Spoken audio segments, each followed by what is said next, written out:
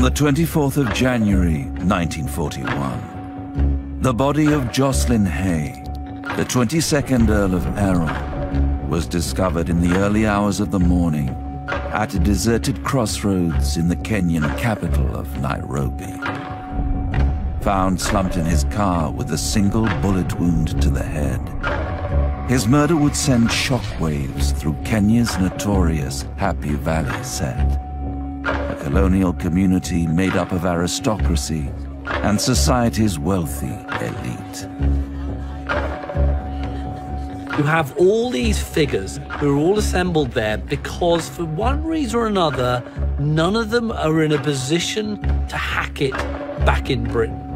Who had killed him? And what reason did they have for wanting him dead?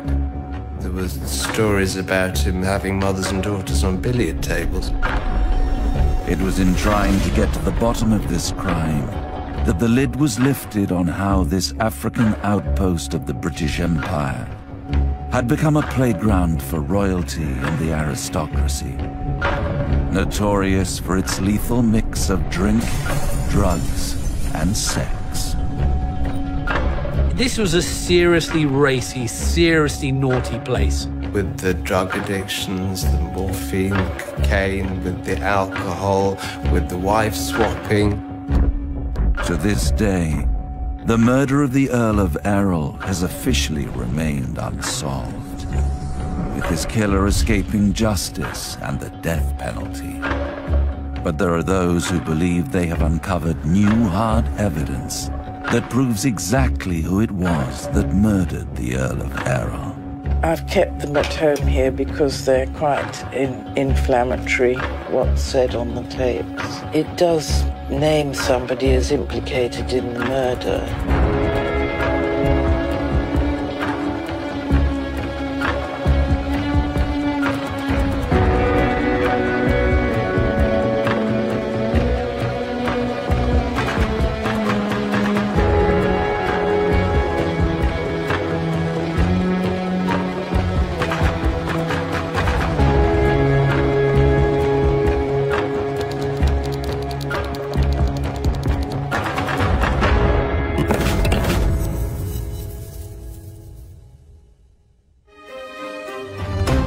Just how did the 22nd Earl of Errol come to be found shot dead in his car on a remote road in the Kenyan capital?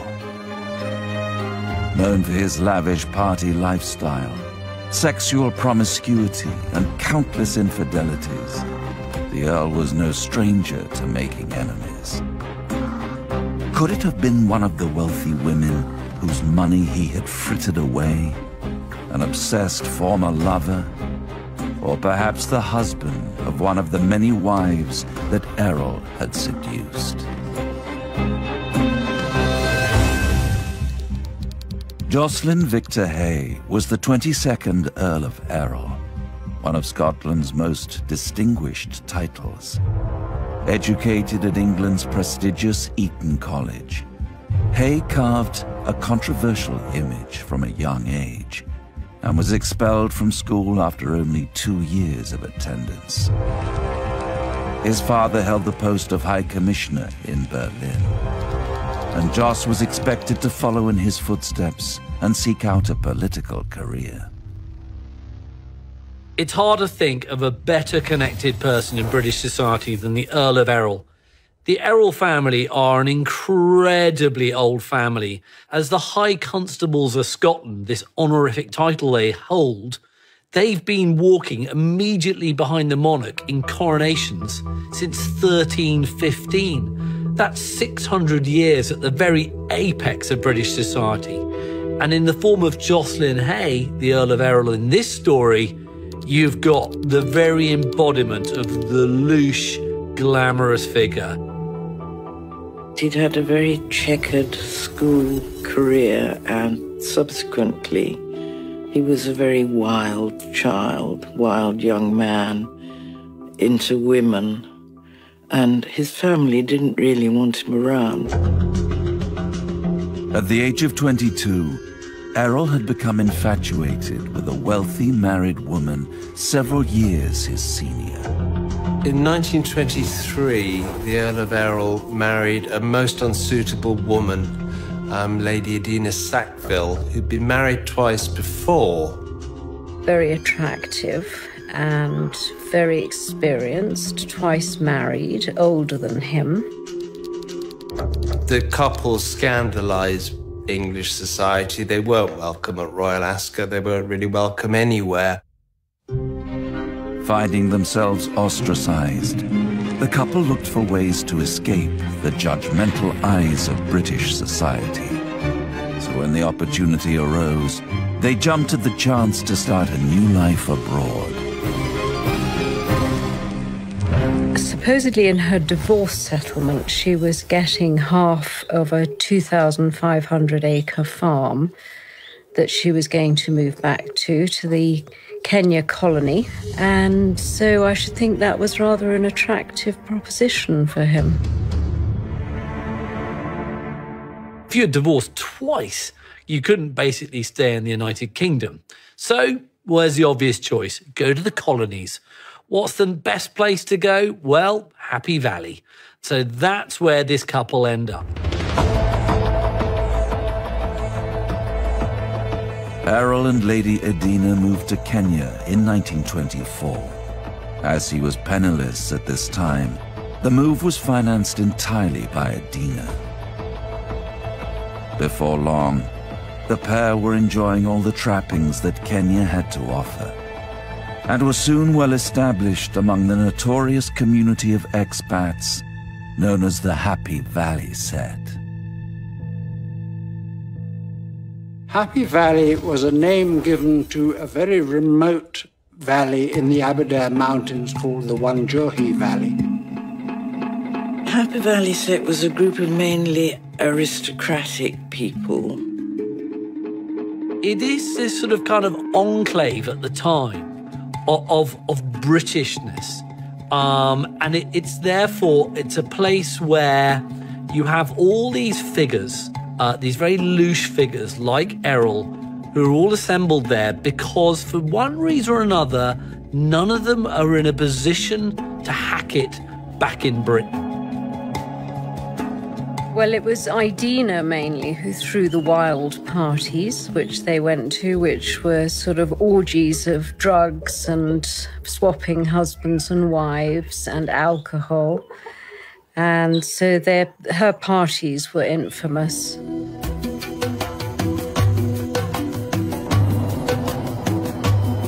Happy Valley, as it became known, is roughly 100 miles from the Kenyan capital of Nairobi. Here, Errol and Edina built a house which they named Slains, after his family castle in Scotland. Juliet Barnes is a Kenyan-born author who grew up surrounded by the stories and legends of the wild parties that took place here. So this is Slains. Edina began her Happy Valley parties here, so this was where they swapped partners and took drugs and drank too much and everything got a bit out of hand. Most of the house has now been lost to time and the elements. But the stories of what took place here have still managed to survive. I dare say everybody arrived with a few crates of champagne and Edina probably got the booze and drugs in beforehand. This would have been a long front room with fireplaces, which would have been the living room and the dining room at that end. And her bedroom would have been this side, where all the honeysuckle is. And there would have been a bathroom here. And this is where she apparently had a green onyx bathtub in the centre of the room, which was the beginning of the evening's games. She would take her bath and she'd invite her guests in for cocktails and they'd all sit round while she took her bath. So that was the warming up for the night ahead. Errol and Edina became infamous for the parties they threw at Slains, which were known for their abundance of alcohol, drugs, and sexual freedom. Some of the most regular guests there were the likes of Countess Alice de Janze, Molly Ramsey Hill, and Dickie Pembroke. If these walls could talk, I should think what they say would be X-rated. Apparently there weren't any roof partitions, there weren't any ceilings, so you could kind of hear everything that went on in these old houses. Nothing was very private, which is quite a frightening thought considering the sort of parties they got up to. One of the highlights of their parties were the games that Edina would insist on playing.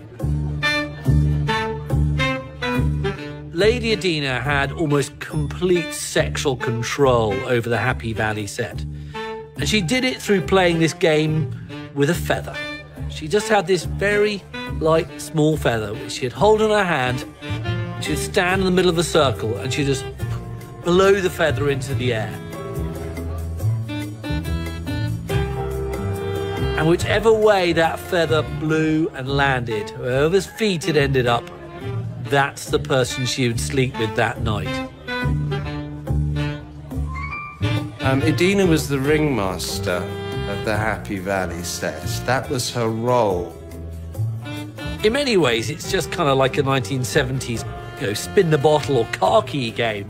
But of course, this is Happy Valley. And everyone there is in black tie. They're good looking, they're glamorous, they're rich. So therefore, it seems far more glamorous and kind of not quite as seedy as one might imagine. The Happy Valley set had started to become known for their hedonism and complete disregard for the strict moral rules of polite society. I think they were very self-absorbed as well. Very few of them actually did anything serious like farming. It was all about having a good time, the next party, drinking, dancing, and that was their life. It was said famously that there were 3 vices that all the Happy Valley sets succumbed to: altitude, alcohol, and adultery.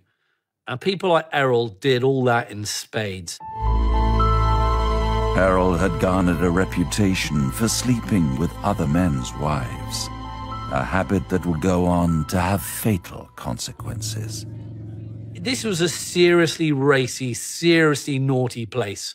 By day, you'd be playing polo. By night, you'd be sleeping with your friend's wife. You'd be beating your servants. You might be injecting yourself with cocaine.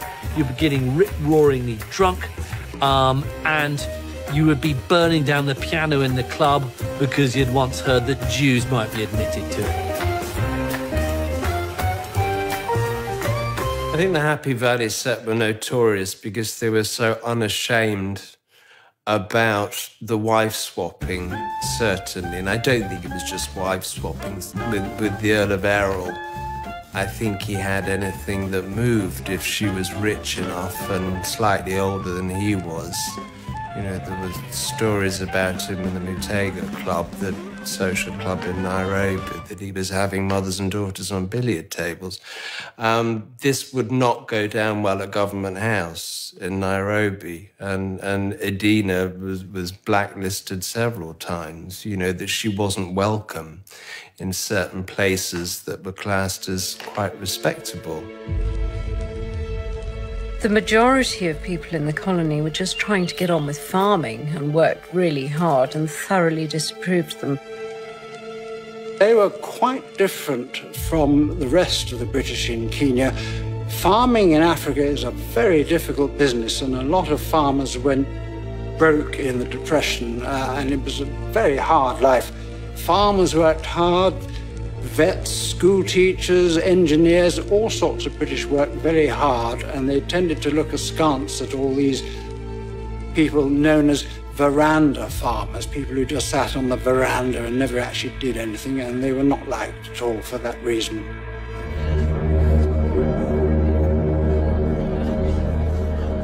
But endless parties and keeping up with that kind of lifestyle wasn't cheap. And the Earl quickly ran up debts. His wife, Edina, also believed that her husband had been cheating her out of money and divorced him in 1930. Errol's first marriage to Edina broke up because he was a terrible womanizer, and he spent all her money, and after a bit she got fed up with it. I mean, I think it was actually not entirely his fault. She got utterly fed up with his philandering, but she was doing the same. And, you know, she was very, as they said, handy with the needle. You know, they were importing and taking cocaine, and it was quite a drug-fueled society that little group had. I think it's fair to say that Edina split from Jos Errol rather than vice versa. She said that she could forgive affairs, but what she couldn't really forgive was him falling in love. And he fell in love with a married lady, and it was all very public and would have been quite humiliating to somebody like Edina Errol, who was a very beautiful woman. But it didn't take him long to find comfort and financial support elsewhere. He soon married Molly Ramsay Hill, a wealthy divorcee and fellow member of the Happy Valley set. Together they continued their lifestyle of promiscuity and decadent excess. He married Molly Ramsay Hill, I think, for her money, because he was actually running short of funds at the time. But he didn't find her a satisfactory or particularly attractive wife. She wasn't particularly beautiful. He liked beautiful women. So it was a very unhappy marriage, that one. It was apparent almost from the moment that the Earl of Errol married Molly Ramsay Hill that it wasn't going to go well. You know, she was a wealthy woman, that he went after wealthy women. He had to, because he didn't have too much capital himself.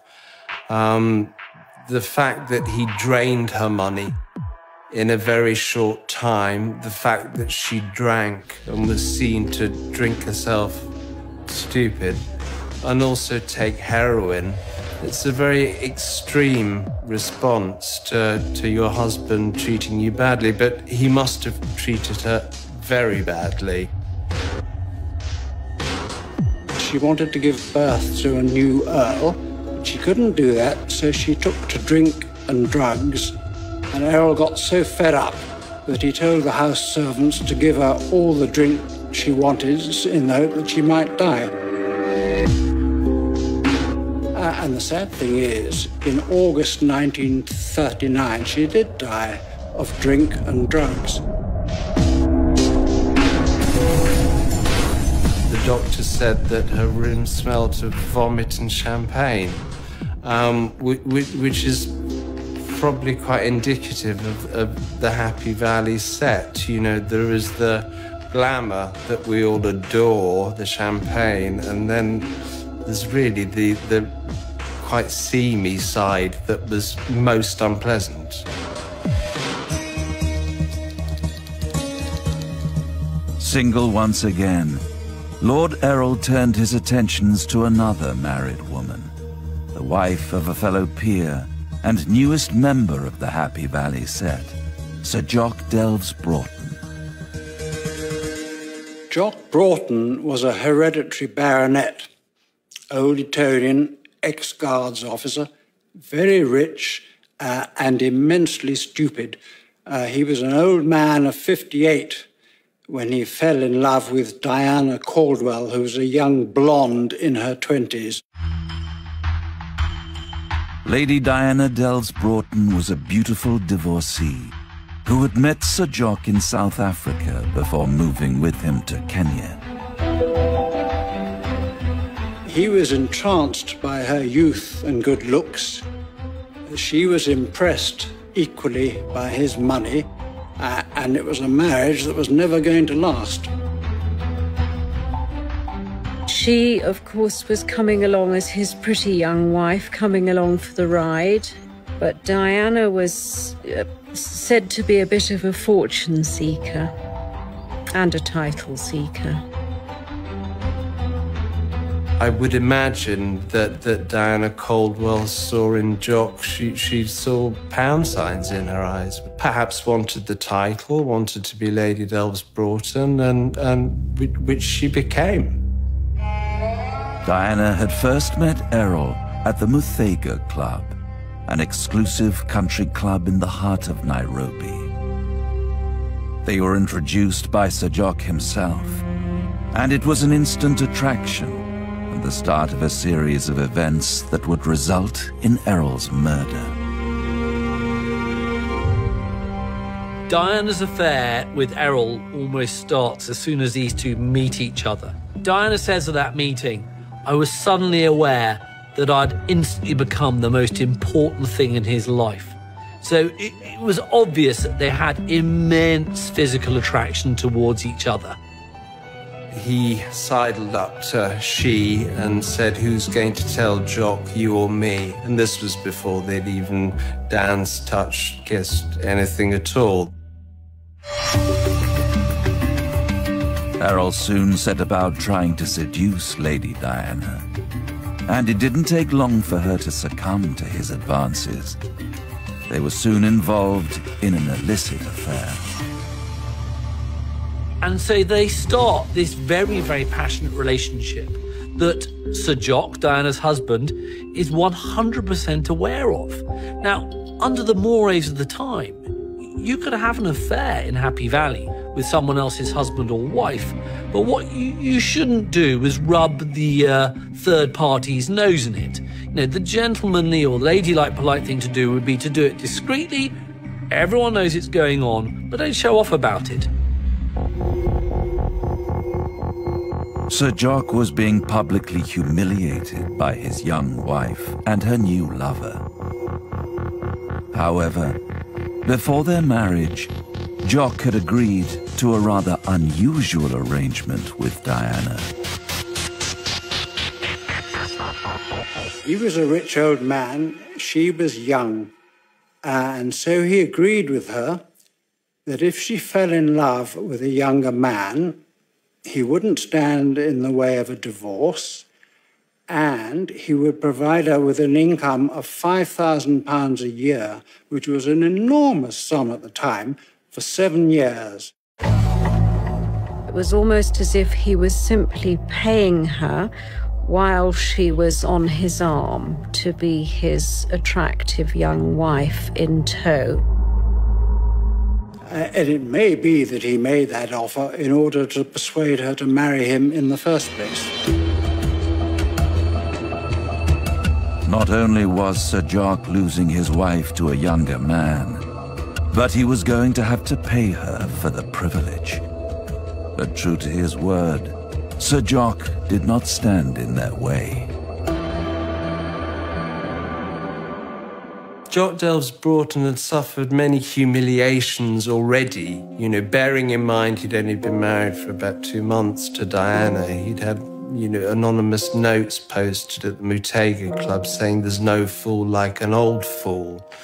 So you can do one of two things. You can either put on a brave face and pretend to support this, you know, catastrophe actually for him, that the marriage had broken up in a couple of months. Or you could behave as any red-blooded male would and you know, ask Jos Errol for a duel. He chose the former. He chose to put on a brave face. Jock was an enormous fan of horse racing, and he would use a horse racing metaphor to describe the fact that he had lost Diana to Errol. He said, "I'll cut my losses." He knew that physically and probably in bed he could not compete with Errol and could not bring Diana the sexual satisfaction she clearly desired and received from Errol. Jock was aware of this, knew his own shortcomings in that department, and decided to try and do the gentlemanly thing.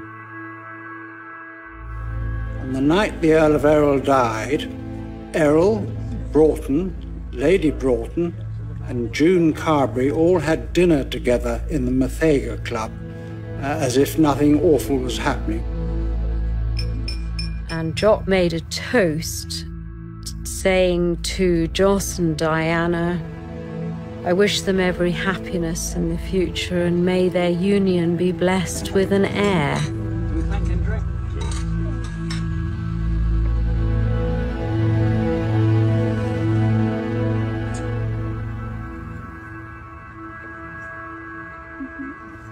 At the end of the dinner in the Mathaga Club, Broughton and June Carberry stayed on at the club to drink. And that's odd in itself, because Broughton wasn't usually a drinker. Errol and Lady Broughton went off to a nearby Nairobi nightclub to go dancing, because she loved dancing. And it was agreed that after the evening was over, the Earl of Errol would drive Diana back to Broughton's house in the Nairobi suburb of Karen. Now, Errol is as good as his word and brings Diana back by 2:30 in the morning.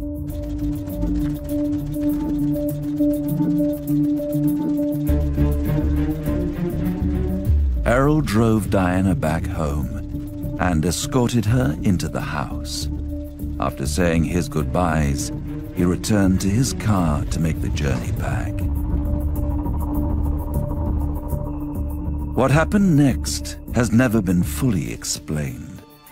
All that is known for certain is that early the next morning, a local dairy worker made a shocking discovery at a remote crossroads just 2 miles from Sir Jock and Diana's house.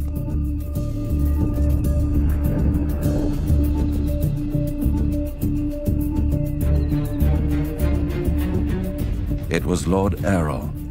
His body slumped inside the car with what seemed to be a bullet wound to the side of his head.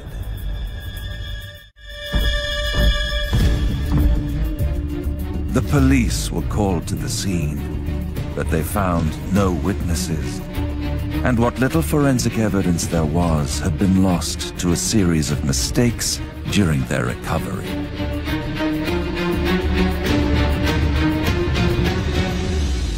I think that there was quite a botched situation. They took the car into a garage in Nairobi, by which time everybody's fingerprints were upon it. A lot of evidence had been destroyed all around the car scene, everybody's footprints. It's really important for a crime scene to be left untouched, because anybody that goes into it could alter it and could change the evidence for the investigators to look at later in the future. All that now remained of the evidence were the bullets from the .32 caliber murder weapon, gunpowder residue on Errol's face, and a series of scuff marks in the back of the car. They were the Kenyan police, and they were dealing with a colonial murder of an earl. So there would have been certain protocols and not stepping on certain feet, and it would have been incredibly sensitive for the Kenyan police to be, you know, sort of sticking their noses into a world that the white settlers would have said was above them.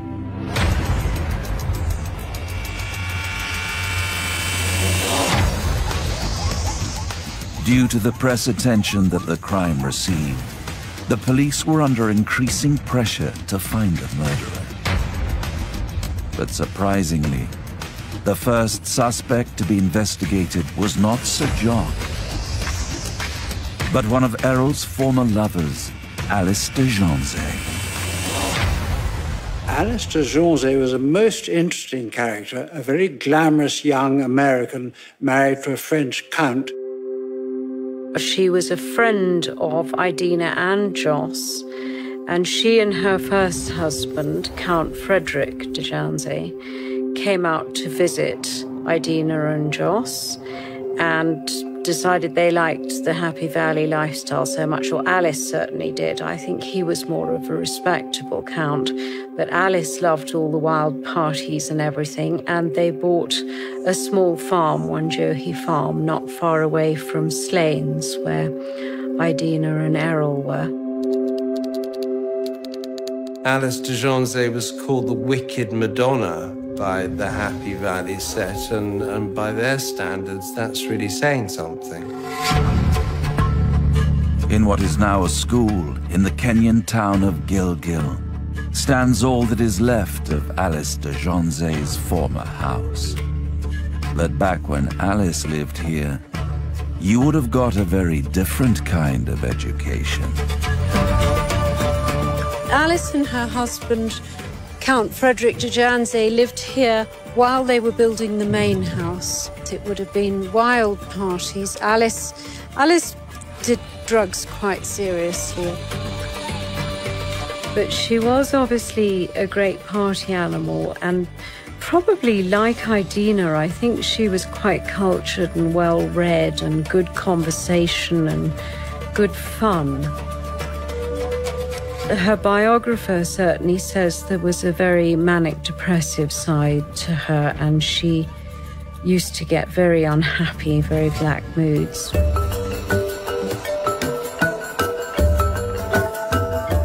Local conservationist Solomon Gitau grew up on Alice's farm. He knew many of her servants and remembers the stories that they told him about what happened at the house. He is in no doubt that Alice de Janzé was Lord Errol's murderer. To me, she is the first suspect. I think by that because Alice was very jealous. And one day, Alice was very upset. I don't know the reason why she was upset about. And when she was in the kitchen, she started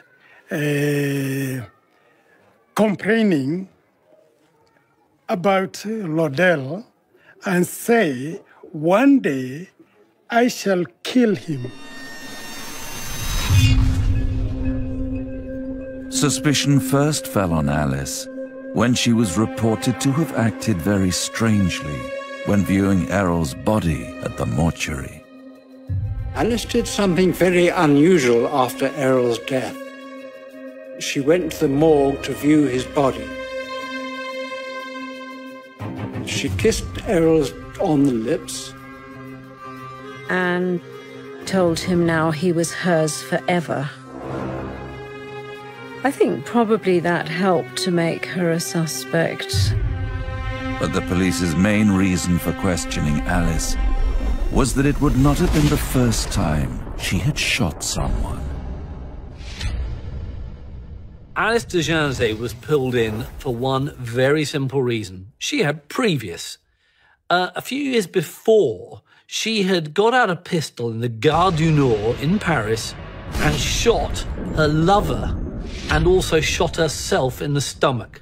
Now, neither of them died, but it was clear that this was a woman who was very happy to shoot people.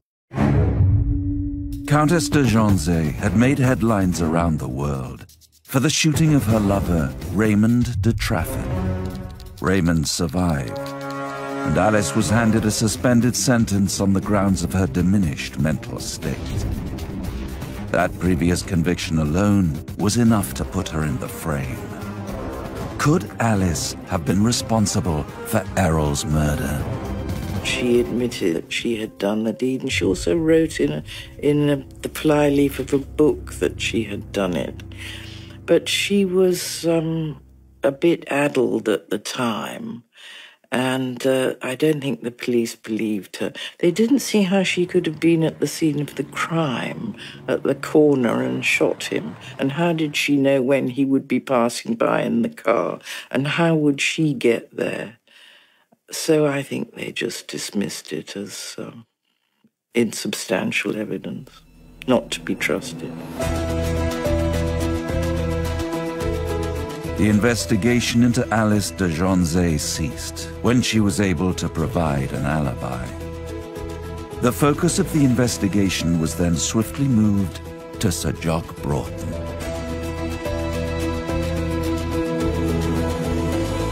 Bearing in mind it was, I think, 7 weeks after the Earl was shot that Jock Delves Broughton was arrested and charged with the murder, which seems to be an inordinately long time to come to the obvious suspect, because various members of the Happy Valley sect did blab, you know, and did say that he didn't take it quite as well as people expected, or people thought that he took to his wife being stolen by the Earl of Errol.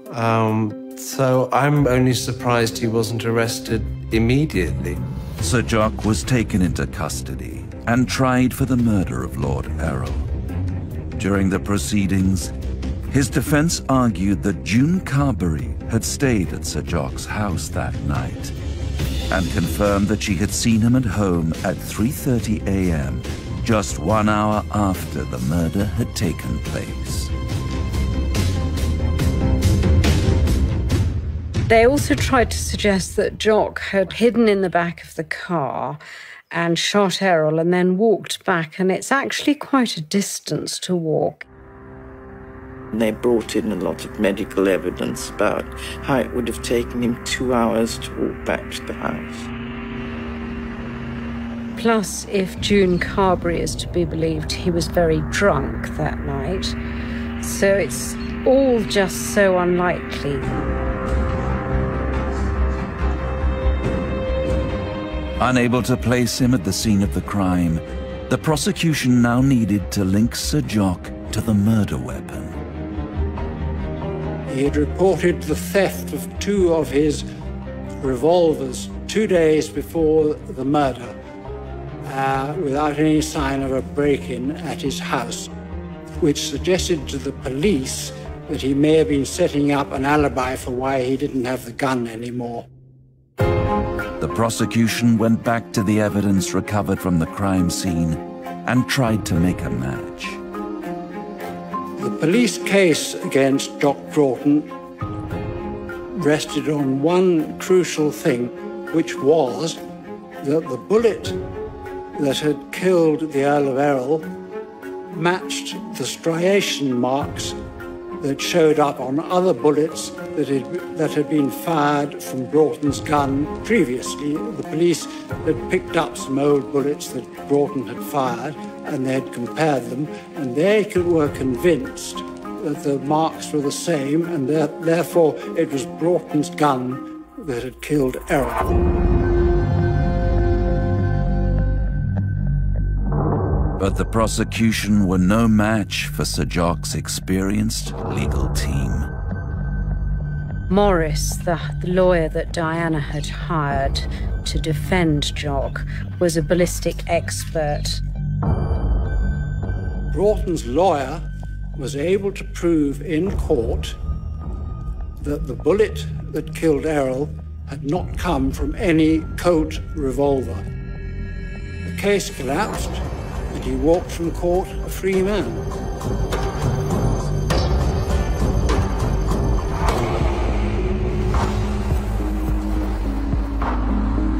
To this day, no one has ever been convicted for the murder of the Earl of Errol, and the case remains unsolved. There was one person, however, who claimed they knew exactly who had done it. Juanita Carberry was just 15 years old at the time of the murder. She was the stepdaughter of June Carberry, one of Jock's and Diana's close friends, who was with them at the Muthega Club the night of the murder. She claims to have visited Jock with her stepmother June on the day that Errol's body was discovered. Juanita was left with Jock, and apparently she asked him if he wanted to go and see her horse. When she was taking him to see her horse, he confessed to her that he had actually done the crime. But apparently when June Carberry found out about this, she swore Juanita to secrecy. She did seem absolutely genuine about it. I couldn't see why she was making it up. But Juanita also witnessed something else that day. The story about Jock Delves Broughton lighting a bonfire at home the morning after the Earl of Errol had been found. She said that she went into the garden and saw Jock burning these white plimsolls on a fire in the garden. What reason did Jock have for wanting to destroy a pair of his shoes?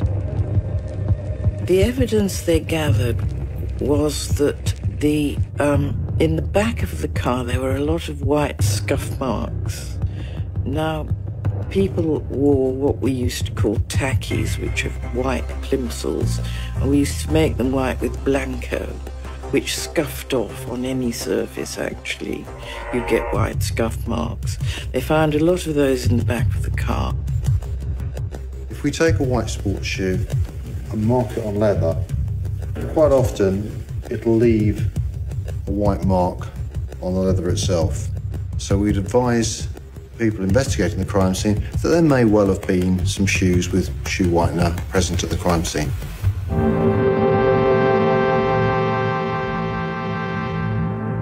If those were Sir Jock's shoes that made the scuff marks in the back of Errol's car, surely it proves that he was indeed the murderer. But what about his defense in court, which conclusively proved that he would not have had time to shoot Errol and walk back to his house by 3:30 a.m. Christine Nichols is an author who grew up in Kenya in the 1940s. Christine began looking into the murder for a book she was writing, and her research turned up an unexpected piece of evidence. The new information that came up was in the tape of Dan Trench. Maxwell Trench had told his son Dan that he knew about the murder. Dan Trench was born in Kenya in 1919. His parents were close friends with June Carberry, who had apparently divulged to Dan's father exactly what had happened that night. 2 tapes here, the originals. Well, I've kept them at home here because they're quite inflammatory, what's said on the tape. Well, Dan claims that his father had told him that Delves Broughton had had a lift back from the murder scene to his house, and that the chap who had given him the lift was an ear, nose, throat and eye specialist in Nairobi called Athan Philip, who lived nearby. Dan Trench gave the interview in 1986 on the agreement that it would only be released after his death. This Dr. Philip had a house the other side of the road. My father told me to arrange with Broughton, arrange with Philip to be there at a certain place to pick him up and drive him back immediately to the drive of the house. The murder took place just over 2 miles from Broughton's home. Broughton in court pointed out that he was an old man and had a walking problem. He claimed that he couldn't possibly have shot Errol and then walked all the way home and been in bed, and that it was just physically impossible. Did the job, get in the car, Philip's his car. Philip driving and just jumping at the gate and he's back in the house. So that's the alibi? You and I, the only two people in the world would know that. So that means that Delves Broughton definitely did do it, and he did it himself? Yeah. It's a secret. I promise it's a secret. Yeah. With both Dan Trench and Dr. Athan Phillip having passed away, is there any way to verify the contents of this tape? Well, it does name somebody as implicated in the murder, and he's dead now. He can't speak for himself. His daughter doesn't believe what's been said. So it is really very difficult to decide whether this is true or not. Dan Trench certainly believed what he said was true. If we are to believe the evidence against Sir Jock Delves Broughton, it would seem clear that he was indeed guilty of Errol's murder. But how did he do it? At about 2:30, Errol returns back to the Delves Broughton house, bringing back, as he promised, Diana.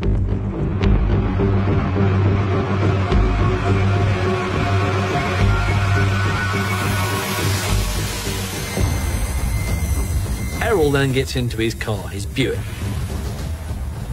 But unbeknown to him, there's someone in the back, and that person is Sir Jock, who's waiting and waiting for his moment. And the Buick is driving along on the road back to Nairobi.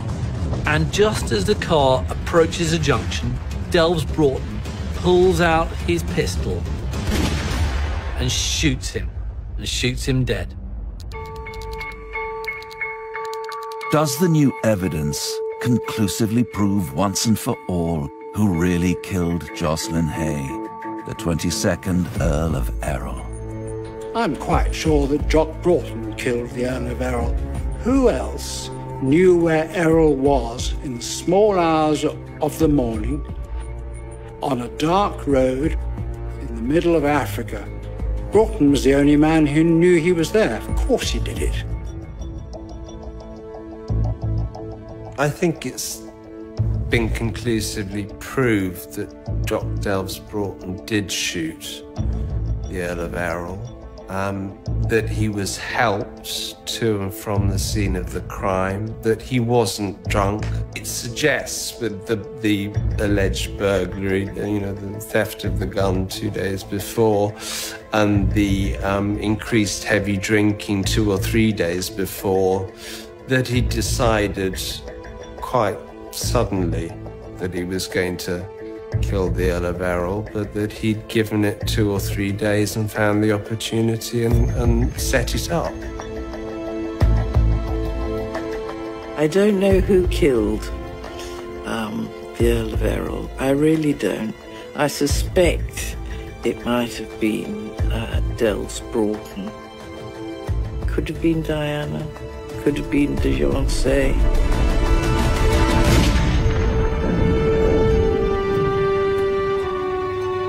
No one involved in the case ever spoke about it publicly after the trial. And it seems that in Happy Valley, one tragedy follows another.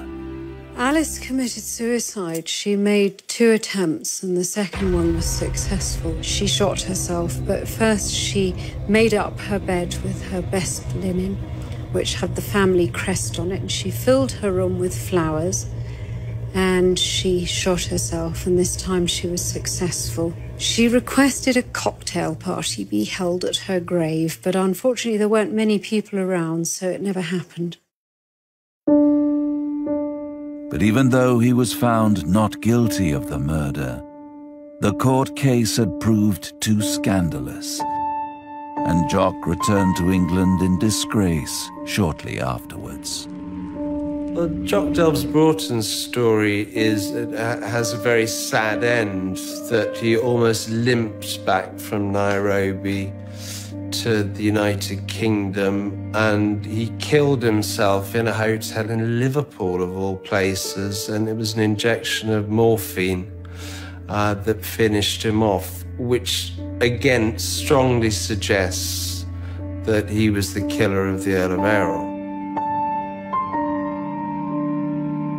He had medical issues. He wasn't very well, and he left 2 notes when he died. One was to say that he couldn't stand the physical pain of his illnesses anymore, and the other was to say that he couldn't stand any more strain about the trial.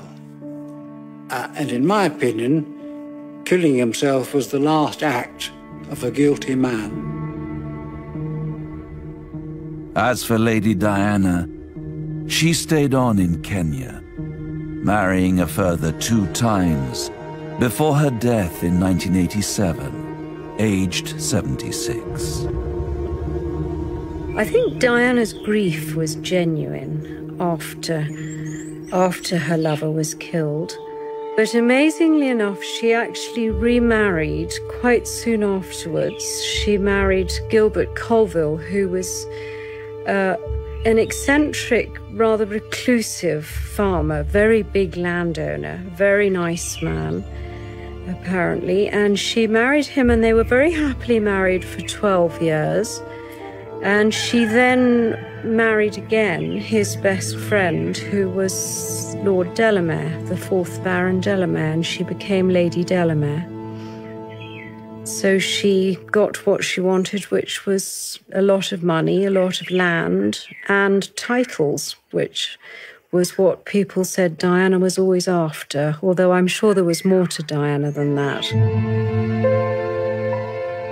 There is now little to remind us of the hedonistic lives once lived in these picturesque Kenyan landscapes. But the murder of the Earl of Errol continues to fascinate through the generations. I don't think we'll ever find out what happened to the Earl of Errol. It's too long ago. Not enough evidence was gathered at the time. The prosecution was botched.